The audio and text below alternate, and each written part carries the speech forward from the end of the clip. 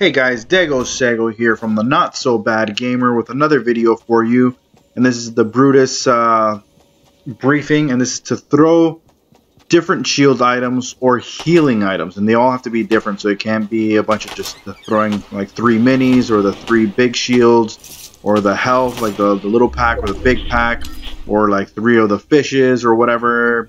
It doesn't work that way. It has to be 3 separate different items. It could be a mini, the bigger shield, and one of the bigger healing items. So just to kind of show you what I did here, and the way you throw it is actually on the controller. You press left trigger and then you press right trigger to throw it. So left trigger to kind of, well, you pick the item, the shield or the health, and then you pick do the left trigger button to activate it, and then you actually do the right trigger in order to throw it. So just kind of showing you there. I threw a mini. I tried to throw another mini. Didn't work, so I'm like, okay, I guess I gotta find a health. That's what I thought.